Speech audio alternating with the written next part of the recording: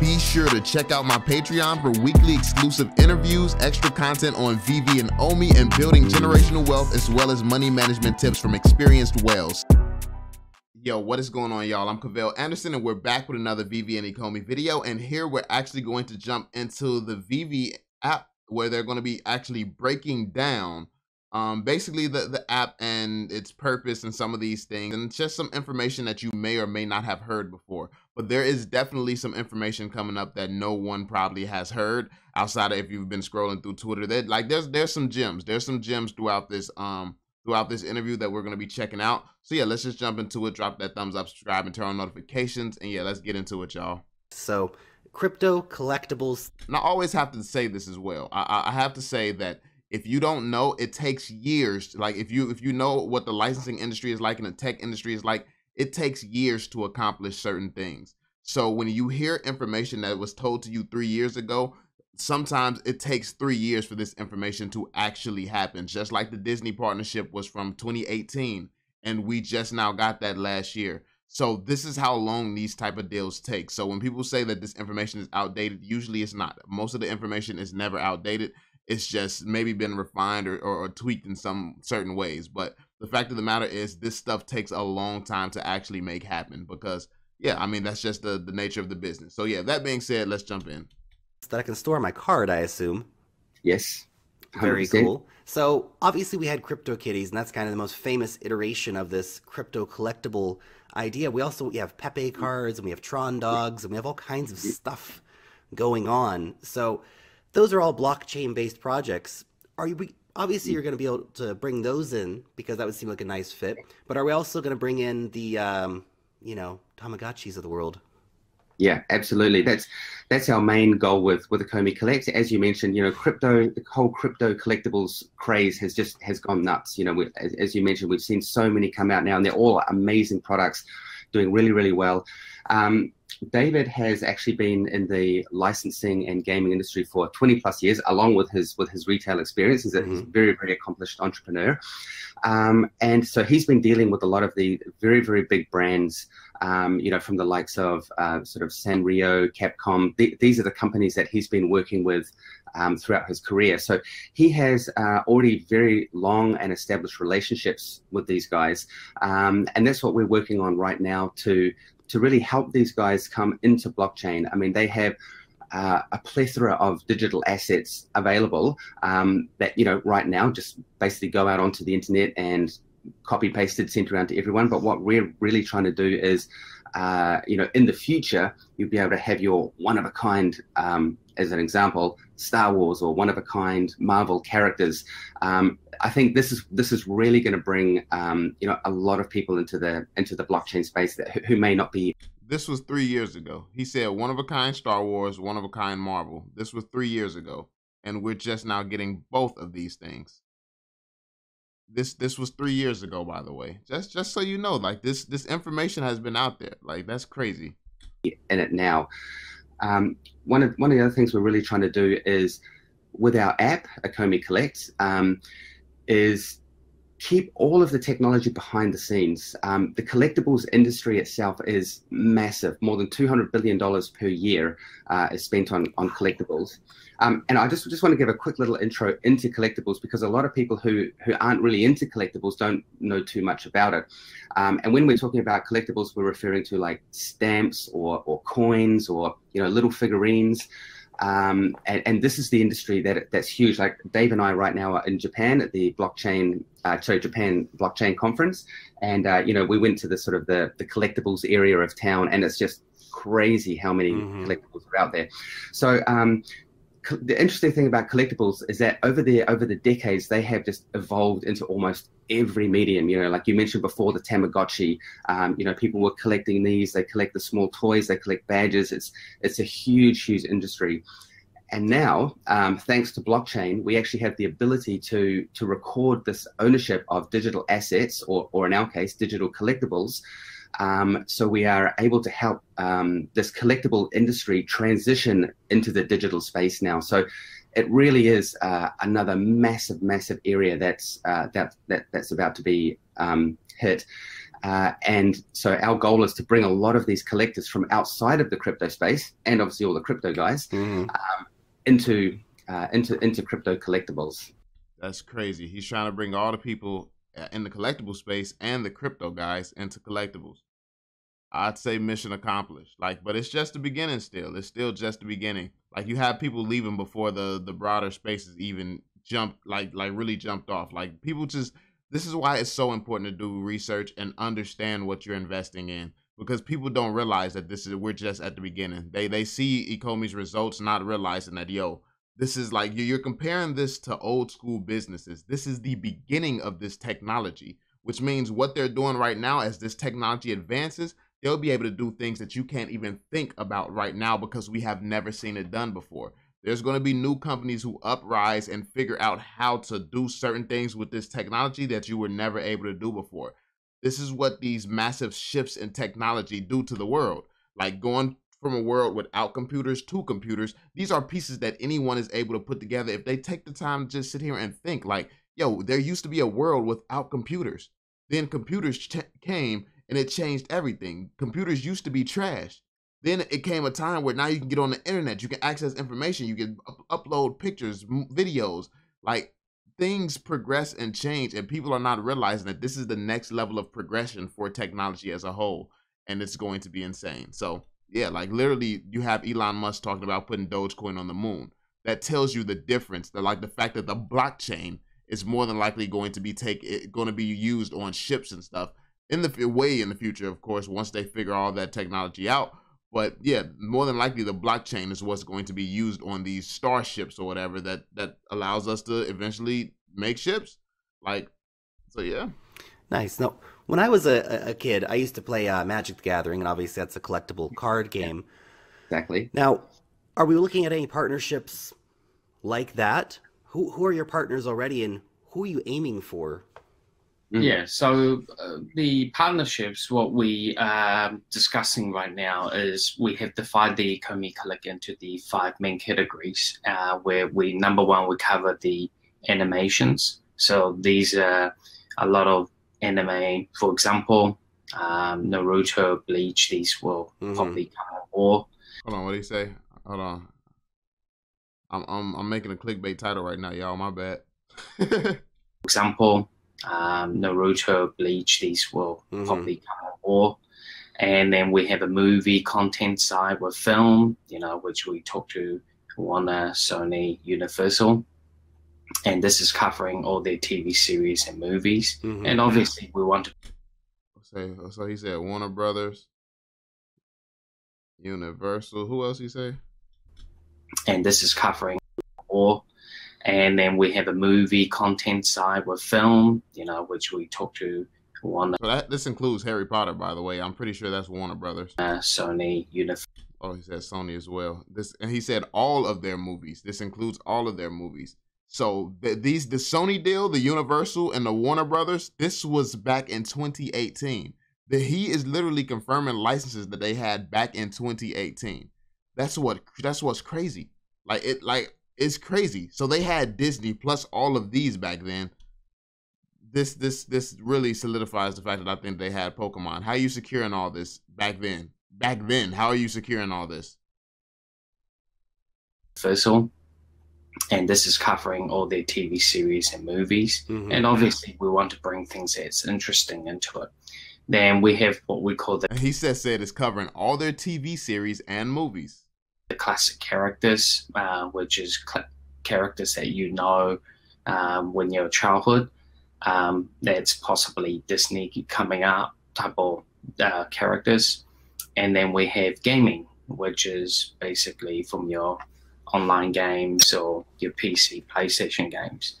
And fifth one, which is basically artists. So we'll PC and PlayStation games. I made a video yesterday speculating, and people said, oh, this is a PlayStation game. This is a PC game. I don't think it has anything to do with Ecomi.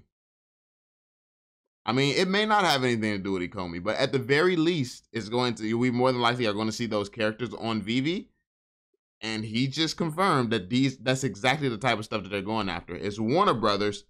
It's a PlayStation and PC game. And I mean, yeah, I mean, everything, it makes sense if you actually understand the project. It makes a lot of sense. I also see the collect sector is also going to work for a lot of artists who are very creative doing their art. Could be a street art, they're never able to commercialize their artwork, and now they can put it through our Ecomi Collect to make it work for them. Very cool. Main thing about the Alfred Khan is a genius, by the way, because his naming and titling things is just, it's next level. Like, he understands, he really understands, because Ecomi Collect is trash. Ecomi Collect, that name is terrible, but then you just say Veve. Keep it simple, it works. It's just, come on now, like, you can't beat that. The collect business is that through blockchain we can verify ownership, authentication, timestamp, and on top of that, most important is that we can make it how rare it is. So like you mentioned about Magic the Gathering, you have your common cards, your uncommon, your rare. So we'll have that type of aspect into the collect sector, and we also will be bringing out 3D animated. Yo, when he just started listing off that the rarities, like, you know, the first time we heard about, well, one of the first times I heard about the secret rare, it was when some type of mistake happened, and then they gave away a bunch of secret rares because I forgot what happened, but I think it was the Ultraman posters? That might have been the first secret rare, and then you couldn't buy it anywhere. They just gave it away because they made some type of mistake. And then they started doing the buyable secret rares. But like back then, like, that was just crazy. It was insane. The way that they went about doing secret rares back then, like, it was a vibe. Like, we've seen a lot of levels of progression throughout this company, and it's insane. It's like, it's crazy when you think about the history. As of yesterday, we were discussing with a Japanese film company about their character coming on board, and they have a great asset of. He said yesterday they was talking to a Japanese Japanese film, something about their characters coming on board. So they were in talks with Japan back then. So it actually is about time for us to start seeing some anime coming up here within maybe this year or next year, hopefully. Because yeah, it sounds about it, like this. It's been 3 years. It's been like, and we've seen Sony, we've seen almost every other brand that he's listed for the most part. Like, we've seen Warner Brothers, we've seen Sony, we've seen Universal stuff, we've seen Disney. Everything else from 2018 we have seen now, except for anime. So that makes me believe that anime is coming soon. Company about their character coming on board, and they have a great asset of 65-year worth of asset, and how we utilize it could be a DVD, a CD cover, record cover coming on with animated on it and moves. So there are sectors that we're looking at, anime, and just covering. Who are we talking to? Basically, we want to make sure that Ecomi Collect is at the go-to place for the original content, which what we mean is premium licensed content. So every aspect of it. Right now, the space is very new. So a lot of the content providers are signing up MOU with us and understanding the technology behind it, going through their regulatory work with their lawyer, and understanding what category do they fit this under at this stage. Because it's not really just gaming or selling a physical product, because the product that you issue on are going to be crypto. And secondly is that it's going to be also augmented onto our storage card, which we'll do. Should we do a demo? Yeah. So we've got one of the big things for us is that collectors love to show off their to look at their stuff, right? I'm just thinking, like, if I had a rare, let's say a Star Wars picture, I'd want to have it on my wall so I could see it once in a while. Yeah, oh, look at this. Look at this. So that's, you're holding the card. And this is a Tokidoki figure that we have put on as a demo. And you tap it, this is going into your showroom and showcase things you have. You can pull it back, forward, and basically. And idea is that it works off, so the Ecomi Collect, it's not just another card that just trying to turn it around so everyone can see it. Here we go. That's great. Yeah. Yeah. So the whole tangibility side was really, really big to us. So obviously this is just a very early demo at this stage. We plan to have a lot of these characters in 3D. Obviously this is just a very early demo at this stage. What was that? What is that? I can't make that out. It looked like he scrolled away from it fast, like he wasn't supposed to show that one. We plan to have a lot of these characters in 3D, being able to walk around or you know, do some kind of cool action. He wants them to be in 3D to be able to walk around. Sounds like a metaverse to me. And we have a really, really cool showroom feature as well, where you're able to set up your virtual showroom. So let's say, for example, I own, you know, 20, 30 of these digital collectibles, and then I can set them up in my digital showroom, and I'm able to you know, add objects to that and customize it whatever way I want. And then one of the really cool things is that you can share that with anybody. So anyone else who has the Ecomi Collect app, I'm like, hey man, check out my cool showroom and look at the collectibles I've got. Create some real FOMO on these collectibles. So, you know, it's going to just, because that's what it's all about, you know, people, it's about the rarity, people going out and finding these collectibles that are rare as they. So based on this, based on hearing them talk, I do believe that, well, I mean, it's obvious, but rarity, they put a lot into rarity and they wanted rarity to matter. But at the same time, like, cause I've always had this thing with commons and secret rares, like certain commons, it's just, I feel like from a collector's perspective, but then again, I'm not a collector, so who knows? Collectors may go by rarity, or collectors who want stuff from real world may want the comic book with the, you know, like the original covers of things. That's always like, you don't really dictate what someone wants, because somebody could value the regular cover so much that they buy up most of the supply, burn most of the supply, and make it one of the rarest. Like, so you never really know what someone is going to do, how much someone, like, people are willing to pay these millions and millions of dollars for these assets. So you don't know how a consumer is going to consume the content. You created it and expect it to be consumed in a certain way, but it doesn't always turn out like that. So that's something that people just don't know. We don't know how people are going to collect these things. We just know that these things look very, very valuable to us, and they look collectible. They look like something that people enjoy collecting. Well, we know that people enjoy collecting them. So yeah. They've mentioned before that we do have 5 different levels of rarity, starting from common, and going all the way up to ultra rare, which we sell at different price points ourselves. After that, they go into our secondary market. And this is really where the value of the collectibles come in, because if there is, for example, like I mentioned, we get a one-off Star Wars character. That one-off Star Wars character, that's probably going to be like the what's that, the Boba Fett? Is that his name? Yeah, Boba Fett is the Pokemon, I think. Bro, yeah, I think it's Boba Fett. That's the most valuable one-off Star Wars piece, I think, like a little action figurine.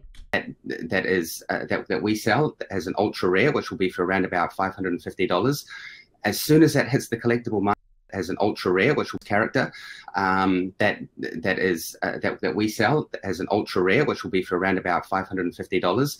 As soon as that hits the collectible market. So they were planning a Star Wars drop. They were planning a Star Wars drop back then that they thought that would be about $550. I wonder if that's still going to come, because if that happens and it's around that price point, like that'll be lit. It's worth what anyone is willing to pay for it, and it will essentially go through an auction, and that's how these collectibles start to gain a lot more value and a lot more price.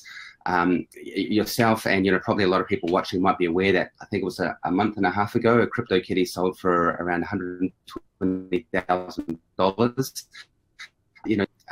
People are paying big money for these crypto collectibles, and they pay big money for like collectibles in the real world right now as well. And so we believe that is going to 100% transition into the digital space as well. That's amazing. So yeah, we're gonna end this one here. It's a lot of content within this one, and I don't want it to be too much to digest, but yeah, it's getting exciting right now. Like, they're talking about so much stuff, like, and to hear all these dreams and goals back then, like I said, I don't know if they would have got me on board back then. I probably wouldn't have been able to understand it, but now being in the project and seeing how much of this has actually come to life, like they're literally building out the vision that they had. This is why I say this company is amazing. But let me know what y'all think. Be sure to drop that thumbs up, subscribe, and turn on notifications, and I will catch you all on the next one. Peace out, y'all.